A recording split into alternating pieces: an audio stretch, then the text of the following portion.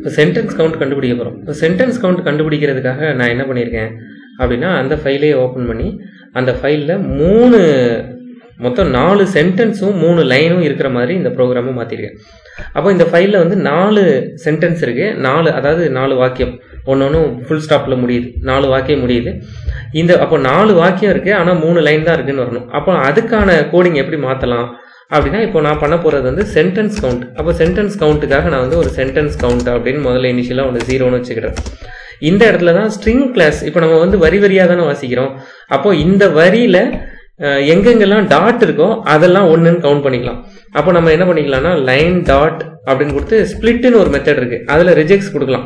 அப்போ அந்த ரிஜெக்ஸ் என்ன கொடுக்கணும் அப்படின்னா, ரிஜெக்ஸ் வந்து ஸ்கொயர் ப்ராக்கெட்டில் உங்களுக்கு என்ன வேணுமோ, இப்போ எனக்கு ஸ்கொயர் ப்ராக்கெட்டில் எனக்கு வந்து டாட் தான் வேணும், டாட் எங்கெல்லாம் இருக்கோ அந்த கவுண்டெல்லாம் வேணும் அப்படின்னா அப்படி எடுத்து கொடுக்கும். அப்படி எடுத்து இந்த ஸ்பிளிட்டோட மெத்தடோட ரிட்டர்ன் டேட்டா டைப் என்னன்னா, ஒரு ஸ்ட்ரிங் அரேவா என்கிட்ட கொடுக்கும். அப்போ நான் ஸ்ட்ரிங் அரேவா இதை சென்டென்ஸ் அப்படின்னு வச்சுக்கிறேன். அப்போ என்ன அர்த்தம் அப்படின்னா, எங்கெல்லாம் டாட்டை பார்க்குதோ டாட்டை பார்த்த உடனே ஒரு தடவை ஸ்பிளிட் பண்ணிடும். அப்போ தமிழ் இஸ் மை மதர் டங்னு கொடுத்துருக்கேன்னா, டாட்டை பார்த்த உடனே ஒரு தடவை ஸ்பிளிட் பண்ணி எனக்கு ஒரு ஸ்ட்ரிங் அரேவா கையில் கொடுத்துரும். அப்போ அந்த சென்டென்ஸில் எத்தனை சென்டென்ஸ் இருக்குன்னா, தமிழ் இஸ் மை மதர் டங்னு ஒரே ஒரு சென்டென்ஸ் தான் இருக்கும் இந்த ஸ்ட்ரிங் அரேல. அப்போ இந்த ஸ்ட்ரிங் அரேவோட லென்த் என்னவா இருக்கும், இந்த ஸ்ட்ரிங் அரேவோட லென்த் கண்டிப்பாக 1 தான் இருக்கும். ஏன்னா ஒரே ஒரு ஸ்டேட்மெண்ட் தான் முதல் லைனை வாசிக்கும் போது. நான் அந்த இதை எடுத்து வச்சுட்டு இந்த சென்டென்ஸ் கவுண்ட் கூட ஆட் பண்ணிக்கிறேன். அப்போ sentence count equals to sentence count plus sentence dot length. அடுத்த லைன் போகுமா, அடுத்து இங்கிலீஷ் இஸ் மை செகண்ட் லாங்குவேஜ்னு வருமா, அப்போ திரும்ப டாட் வச்சு ஒரு தடவை பிரிப்போம். அப்போ 2வது சென்டென்ஸ் இருக்கும், அப்போ ஒரே ஒரு சென்டென்ஸ் தான் இருக்கும், அதனால அதோட லென்த்தும் 1 இருக்கும். Already sentence count Tamil is my mother டங்குக்கு 1, இப்போ 1, இது ரெண்டும் சேர்ந்துரும். இப்படியே சென்டென்ஸ் கவுண்ட்டை ஆட் பண்ணிக்கிட்டே போயிடலாம். கடைசியாக நான் வெளியில் வந்து சிஸ்டம் டாட் அவுட் டாட் பிரிண்டெலன் அப்படின்னு கொடுத்து நம்பர் ஆஃப் சென்டென்சஸ் அப்படின்னு பார்க்கணும்னு நினச்சேன்னா, இந்த இடத்துல சென்டென்ஸ் கவுண்ட் எத்தனை அப்படிங்கிறத நம்ம கொடுத்துடலாம். அப்போ நமக்கு சென்டென்ஸ் கவுண்ட் இப்போ வந்து நம்பர் ஆஃப் சென்டென்சஸ் வந்து 4 அப்படின்னு வரணும், நம்பர் ஆஃப் லைன்ஸ் 3 அப்படின்னு வரணும். ஆமாம், நம்பர் ஆஃப் சென்டென்சஸ் 4 தானே, 4 சென்டென்ஸ் இருக்குது, ஆனால் 4 3 லைனில் இருக்குது. அப்போ எத்தனை சென்டென்ஸ் எத்தனை லைன் இப்போ நம்மளால் கண்டுபிடிக்க முடிஞ்சிருச்சு. இப்போ அடுத்து இதில் என்ன பண்ணலாம்னா, எத்தனை கேரக்டர் இருக்குன்னு பார்க்கலாம், இல்லை எத்தனை வார்த்தை இருக்குது அப்படின்னு பார்க்கலாம், எத்தனை வேர்டு இருக்குது. அப்போ வேர்டை வந்து எப்படி பிரிக்கிறது அப்படின்னா, வேர்ட் கவுண்ட். இப்போ நம்ம வந்து பண்ண போகிறது வேர்ட் கவுண்ட். அப்போ வேர்ட் கவுண்ட் இனிஷியலாக 0, இப்போ வேர்ட் கவுண்ட் இனிஷியலாக 0 அப்படின்னு வச்சுக்கிட்டேன். இதே மாதிரி எப்படி சென்டென்ஸ் கவுண்ட் கண்டுபிடிச்சோமோ அதே மாதிரி லைன் எடுத்துட்டு எனக்கு வந்து ஸ்பிளிட் பண்ணி கொடுங்க. எப்படி ஸ்பிளிட் பண்ணி கொடுக்குறீங்கன்னா, எங்கெல்லாம் ஸ்பேஸ் இருக்கோ அதெல்லாம் ஸ்பிளிட் பண்ணி கொடுங்க. இதுக்கும் நம்ம ரிஜெக்ஸ் யூஸ் பண்ணலாம், நான் டைரெக்டாகவே ஸ்பேஸ் கொடுக்குறேன். இந்த இடத்துல இப்படி ஸ்பிளிட் பண்ணி இதை நான் என்னென்னு எடுத்துக்கிட்டேன்னா, வேர்ட்ஸ் அப்படின்னு எடுத்துக்கிட்டேன். அப்போ எத்தனை ஸ்பேஸ் இருக்கோ அத்தனை வேர்டுமே எடுத்து கணக்கில் எடுத்து காமிக்கும். இப்போ இதோட லென்த் எடுத்து பார்க்குறேன், இந்த லென்த் எடுத்து என்னோட வேர்ட் கவுண்டோட நான் ஆட் பண்ணிக்கிறேன். அப்போ word count equals to word count plus முதல் வார்த்தையில் முதல் வரியில் இருக்கிற, அதாவது முதல் லைனில் இருக்கிற ஸ்பேஸை ஸ்பிளிட் பண்ணி கிடைக்கிற நம்பர் ஆஃப் வேர்ட்ஸ் அதை எடுத்துக்கிட்டேன். அதை எடுத்துட்டேன்னா டாட் லென்த் அப்படின்னு கொடுத்துட்டா போதும். இப்போ எத்தனை வார்த்தை இருக்குது அப்படிங்கிறது நமக்கு தெரிஞ்சு போயிடும். இப்போ நான் இந்த இடத்துல சிஸ்டம் டாட் லூப் முடிஞ்ச வெளியில் வரும்போது system dot out dot பிரிண்டெலன் number of words அப்படின்னு கொடுத்து அதை நான் வந்து வேர்ட் கவுண்ட் அப்படின்னு நான் பிரிண்ட் பண்ணிக்கலாம். இப்போ வேர்ட் கவுண்ட்டை பிரிண்ட் பண்ணால் எனக்கு எத்தனை வேர்டு இருக்குது அப்படிங்கிறது என்னோட கன்சோலில் அவுட்புட்டாக வந்துடும். 20 வார்த்தை இருக்குங்க, இது எல்லாத்தையும் சேர்த்தா 20 வார்த்தை இருக்குது அப்படின்னு நம்பர் ஆஃப் வேர்ட்ஸும் வந்துடும். இதே மாதிரி நான் கேரக்டர் கவுண்ட் கேட்கலாம். கேரக்டர் கவுண்ட் நம்ம ஏற்கனவே பண்ணியிருக்கோம். ஒருவேளை நம்ம கேரக்டர் கவுண்ட்டு ஞாபகம் இல்லை பழசில் ஃபைல் ரீடர் பண்ணது மாதிரியே பஃபர்ட் ரீடரில் பண்ணலாமா அப்படின்னா, பஃபர்ட் ரீடர்லையும் பண்ணலாம். ரொம்ப ஈஸி. ஒவ்வொரு லைனையும் எடுக்கிறோம் இல்லையா, ஒவ்வொரு லைனையும் எடுக்கிறதுல அந்த லைனில் எத்தனை எழுத்து இருக்குன்னு கண்டுபிடிக்கணும். அப்போ நான் என்ன பண்ணிக்கலாம், கேர் கவுண்ட் அப்படின்னு ஒன்று வச்சுட்டு 0 அப்படின்னு கொடுத்துட்டு இந்த லைன் எடுக்கிறேன்ல, முதல் லைனை பிரிண்ட் பண்ணுறேன்ல, அந்த முதல் லைனோட லென்த் என்ன அப்படின்னு பார்த்துக்கலாம். அந்த லென்த்தை கொண்டு போய் நான் என்னோட கேரக்டர் கவுண்டோட ப்ளஸ் பண்ணிக்கலாம். அப்படி ப்ளஸ் பண்ணிவிட்டு அதை கேரக்டர் கவுண்ட்லேயே அசைன் பண்ணிட்டேன்னா, இப்போ இந்த லூப் முடிஞ்ச வெளியில் வரும்போது நான் இந்த கேரக்டர் கவுண்ட் இதே மாதிரி நம்பர் ஆஃப் வேர்ட்ஸ் எடுத்த மாதிரியே நம்பர் ஆஃப் கேரக்டர்ஸ் அதையும் நான் பிரிண்ட் பண்ணிக்கலாம். Number of characters number of characters 108, மொத்தம் 108 கேரக்டர் இருக்கு அப்படிங்கிற அவுட்புட்டையும் நான் பார்த்துடலாம். அப்போ நம்பர் ஆஃப் கேரக்டர்ஸ் பிரிண்ட் பண்ண தெரியும், நம்பர் ஆஃப் லைன்ஸ் பிரிண்ட் பண்ண தெரியும், நம்பர் ஆஃப் சென்டென்சஸ் பிரிண்ட் பண்ண தெரியும். இதே மாதிரி இதில் வேற எப்படிலாம் கேட்கலாம்னா, எனக்கு வந்து எந்தெந்த கேரக்டர்லாம் கேபிட்டலாக இருக்கு அப்படிங்கிறத மட்டும் பிரிண்ட் பண்ணி கொடுங்க அப்படின்னு கேட்கலாம். எனக்கு வந்து ஸ்பெஷல் கேரக்டர் இருந்தால் பிரிண்ட் பண்ணி கொடுங்கன்னு கேட்கலாம். இந்த ஃபைலில் மொபைல் நம்பர் இருக்கா அப்படிங்கிறத பார்த்து சொல்லுங்க அப்படின்னு கேட்கலாம். இதெல்லாம் வந்து நீங்கள் வந்து ஃபைல் ரீடிங்கோட சேர்ந்து ரிஜெக்ஸ் பேட்டர்னையும் சேர்ந்து படிக்கிறீங்க அப்படின்னா அது எல்லாமும் பண்ணிடலாம். இவ்வளோதான். இப்போ நம்ம பிளான் பண்ணியிருந்த ப்ரோக்ராம்ஸ் எல்லாமே பார்த்துட்டோமா? கவுண்ட் ஆஃப் கேரக்டர்ஸ் பார்த்துட்டோம், கவுண்ட் ஆஃப் வேர்ட்ஸ் பார்த்துட்டோம், கவுண்ட் ஆஃப் லைன்ஸ் பார்த்துட்டோம். இதே மாதிரி கவுண்ட் ஆஃப் சென்டென்சஸும் நம்ம கடைசியாக பார்த்துட்டோம். Count of sentences in a file அப்படிங்கிறதையும் பார்த்துட்டோம். இதோட சேர்ந்து ஃபைல் ரீடிங்கோட சேர்ந்து ரிஜெக்ஸ் பேட்டர்ன்ஸ் அப்படிங்கிறதையும் பார்த்தீங்கன்னா, ஒரு ஃபைலுக்குள்ள மொபைல் நம்பர் இருந்தால் அதை எடுத்து கொடுங்க, இந்த ஃபைலுக்குள்ள மெயில் ஐடி இருந்தால் அதை எடுத்து கொடுங்க. இந்த ரிஜெக்ஸ் பேட்டர்னையும் ஃபைல் ரீடிங்கையும் சேர்ந்து பண்ணீங்கன்னா தான் ரியல் ப்ராஜெக்ட்ஸ் பண்ண முடியும். எப்படி? இப்போ நான் வந்து ஒரு ஜாப் போர்ட்டலில் என்னோட ரெஸ்யூமை போய் அப்லோட் பண்ணுறேன். அந்த ரெஸ்யூம் வந்து ஒரு ஃபைல். அப்போ அந்த ஃபைலில் இருந்து இதே மாதிரி ஒரு 10 ஃபைல் கொடுத்துட்டேன்.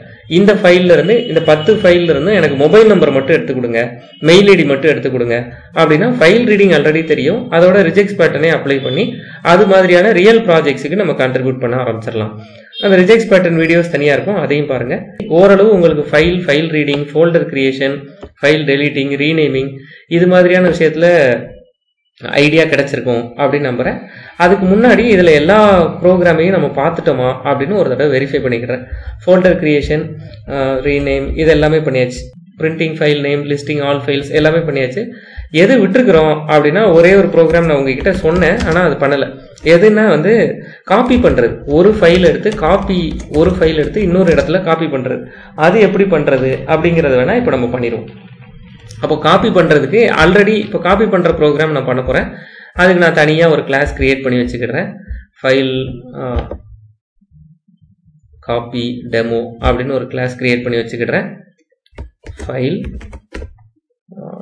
காப்பி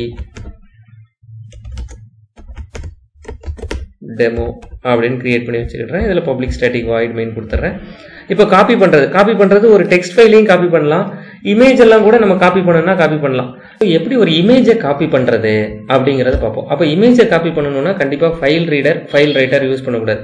அப்போ இமேஜை ரீட் பண்ணுறதுக்கு எனக்கு வந்து இன்புட் ஸ்ட்ரீம் அது தேவைப்படும், ஃபைல் இன்புட் ஸ்ட்ரீம் தேவைப்படும். இமேஜை ரைட் பண்ணுறதுக்கு அவுட்புட் ஸ்ட்ரீம் தேவைப்படும், ஃபைல் அவுட்புட் ஸ்ட்ரீம் தேவைப்படும். நான் என்ன பண்ணிக்கலாம், முதல்ல எந்த ஃபைலை இப்போ நான் வந்து ஒரு இன்புட் ஸ்ட்ரீம் ஆப்ஜெக்ட் கிரியேட் பண்ணுறேன். ஆனால் நமக்கு தெரியும் இன்புட் ஸ்ட்ரீம், நான் உங்ககிட்ட முதல்லயே ஒரு டயக்ராம் காமிச்சிருந்தேன். இன்புட் ஸ்ட்ரீம் இந்த டயக்ராம் தான். இதில் இன்புட் ஸ்ட்ரீம்ங்கிறது ஒரு அப்ஸ்ட்ராக்ட் கிளாஸ் அப்படின்னு சொல்லியிருந்தேன். அப்போ நான் வந்து இன்புட் ஸ்ட்ரீமுக்கு வந்து ஆப்ஜெக்ட் கிரியேட் பண்ண முடியாது. ஆனால் அதை எக்ஸ்டெண்ட் பண்ணியிருக்கிற சைல்டு கிளாஸுக்கு, அதை எக்ஸ்டெண்ட் பண்ணியிருக்கிற சைல்டு கிளாஸ் யார்? File input stream. அந்த ஃபைல் இன்புட் ஸ்ட்ரீம் இல்லை பஃபர்ட் இன்புட் ஸ்ட்ரீமுக்கு நான் வந்து ஒரு ஆப்ஜெக்ட் கிரியேட் பண்ண முடியும். அப்படி ஆப்ஜெக்ட் கிரியேட் பண்ணி எனக்கு என்னோட ஃபைல் எங்கே இருக்குது அப்படிங்கிறத முதல்ல சொல்லிட போகிறேன். இப்போ என்னோட ஃபைல் ஏதாவது ஒரு இமேஜ் ஃபைல் எடுத்துக்கிடுறேன். இது வந்து சரி பயிலகம்னு ஒரு இமேஜ் இருக்குது, அந்த பயிலகம்ங்கிற இமேஜ் எடுத்துக்கிடுறேன். இந்த பயிலகம்ங்கிற இமேஜ் வந்து எங்கே இருக்குன்னா டெஸ்க்டாப்பில் இருக்குது. இந்த லொக்கேஷனை காப்பி பண்ணிக்கிடுறேன். இந்த லொக்கேஷனை காப்பி பண்ணிவிட்டு எனக்கு இங்கே இருக்கிற payilagam.jpg இமேஜை தான் ரீட் பண்ணணும். இதை ரீட் பண்ணி எனக்கு இதோட காப்பி ஒன்று நீங்கள் கிரியேட் பண்ணி தரணும். அதாவது இமேஜ் ரீடிங் எப்படி அப்படிங்கிறத சொல்கிறோம். இப்போ இதில் இம்போர்ட் ஸ்டேட்மெண்ட்லாம் நம்ம கொடுத்துக்கலாம். ஃபைல் இன்புட் ஸ்ட்ரீம் அதுக்கான இம்போர்ட் ஸ்டேட்மெண்ட்லாம் கொடுத்துக்கலாம். அதுக்கப்புறம் என்ன பண்ணணும்னா அவுட்புட் ஸ்ட்ரீம் இப்போ இதுதான் எனக்கு அவுட்புட். நீங்கள் இங்கே ரீட் பண்ணுறத எனக்கு வந்து அவுட்புட்டில் கொண்டு போய் வைங்க அப்படின்னு சொல்லணும். அப்போ அவுட்புட் ஸ்ட்ரீமுக்கு ஃபைல் அவுட்புட் ஸ்ட்ரீம் அப்படின்னு கொடுத்துக்க போகிறேன். அதுலேயும் நான் வந்து என்னோடய ஃபைல் எங்கே இருக்குது அப்படிங்கிறத சொல்லிட போகிறேன். அப்போ நான் என்ன ஃபைல் வச்சுக்கலாம் அப்படின்னா, நான் இந்த இடத்துல பயிலகம் டாட் காப்பி பண்ணி எனக்கு வந்து பிபிபி அப்படின்னு கொடுத்துக்கிட்டேன். இப்படி ஒரு இமேஜாக வந்து எனக்கு கொடுங்க, எனக்கு பிபிபி அப்படின்னு ஒரு இமேஜை ரெடி பண்ணி கொடுங்க அப்படின்னு கொடுத்துட்றேன். அவுட்புட் ஸ்ட்ரீம் அதை இம்போர்ட் பண்ணணும். ஓகே, இதுக்கான ட்ரை கேட்ச் எல்லாம் நம்ம கொடுத்துக்கலாம். ட்ரை கேட்சை கொடுத்துட்டு இதெல்லாம் ஒன்றா எடுத்து வச்சுக்கிறேன். இப்போ வந்து நான் என்ன பண்ணணும்னா இந்த இன்புட்லேருந்து ஒன்னொன்னையாக ரீட் பண்ணணும். அப்போ ரீட் பண்ணுறதுக்கு இன்புட் டாட் ரீட் அப்படின்னு ஒரு மெத்தட் இருக்குது. அது ரீட் பண்ணி என்ன கொடுக்கும்னா மைனஸ் ரீட் பண்ணி ஒவ்வொரு இன்டீஜர் வேல்யூவாக கொடுக்கும். அந்த இன்டீஜர் வேல்யூவை ஸ்டோர் பண்ணி வச்சுக்கிறேன். எது வரைக்கும் ரீட் பண்ணுவோம்னா -1 வரைக்கும் ரீட் பண்ணுவோம். இது நமக்கு ஏற்கனவே தெரியும். அதனால இதுக்கு திரும்ப ஆட் கேட்ச் கிளாஸ் அப்படின்னு ஒன்று கொடுத்துக்கிடுறேன். இப்போ என்ன பண்ணுறேன்னா என்னோட இந்த கண்டென்ட் வந்து நாட் ஈக்குவல்ஸ் டு -1 அப்படின்னு இருந்துச்சுன்னா நீங்கள் அந்த கண்டென்ட்டை கொண்டு போய் ரைட் பண்ணிடுங்க. எதில் ரைட் பண்ணணும்? அவுட்புட்டில் போய் ரைட் பண்ணணும். அப்போ நான் என்ன சொல்லலாம், அவுட்புட்டில் இந்த கண்டென்ட்டை ரைட் பண்ணிடுங்க. ரைட் பண்ணினதுக்கப்புறம் திரும்ப அடுத்தது வாசிங்க. அடுத்தது எப்படி வாசிக்கிறது? Content equals to input dot read. அவ்வளோதான். ரீட் பண்ணுறோம், திரும்ப ரைட் பண்ணுறோம். இப்படியே இது -1 ஆகிற வரைக்கும் பண்ணிக்கிட்டே இருக்க போகிறோம். கடைசியாக என்ன பண்ண போகிறோம்னா இந்த கண்டென்ட்டை போய் ஃப்ளஷ் பண்ணிடலாம். இப்போ நம்ம வந்து கண்டென்ட் கரெக்டாக போய் சேரணும்ல, கண்டென்ட் இல்லை அவுட்புட்டை வந்து நம்ம வந்து ஃப்ளஷ் அப்படின்னு கொடுத்துடலாம். இப்போது இப்படி கொடுத்துட்டோன்னா இந்த ப்ரோக்ராமை ரன் பண்ணுறேன் அப்படின்னா எனக்கு பிபிபி அப்படின்னு ஒரு இமேஜ் ஃபைல் க்ரியேட் ஆகிருக்கணும். அப்படி ஒன்று க்ரியேட் ஆகிருக்கா அப்படிங்கிறத பார்ப்போம். இப்போ வந்து பயிலகம் அப்படின்னு ஒன்று இருக்கா? சரி, பயிலகம்னு ஒன்று இருக்குது. இதே மாதிரி இன்னொரு ஒரு ஃபைல் க்ரியேட் ஆகிருக்கணும். பிபிபி அப்படின்னு இதே மாதிரி ஒரு ஃபைல் க்ரியேட் ஆகிருக்கணும். நான் போய் தேட போகிறேன். பிபிபின்னு எங்கேயாவது இருக்கா? இதோ க்ரியேட் ஆகிடுச்சா? பிபிபி அப்படின்னு ஒரு இமேஜ் ஃபைல் க்ரியேட் ஆகிடுச்சா? இதுதான் வந்து ஃபைல் காப்பி. இந்த ஃபைல் எப்போ க்ரியேட் ஆகிருக்குன்னா இதோட ப்ராப்பர்ட்டிஸ் போய் பார்த்தோம்னா இப்போ தான் க்ரியேட் ஆகிருக்கும்.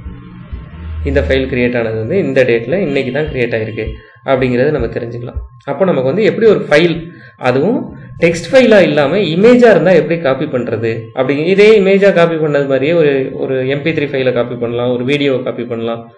எனிவே நமக்கு வந்து ரீட் பண்ண போகிறோம். அது -1 இருக்கிற வரைக்கும் பண்ண போகிறோம். அவ்வளோதான்.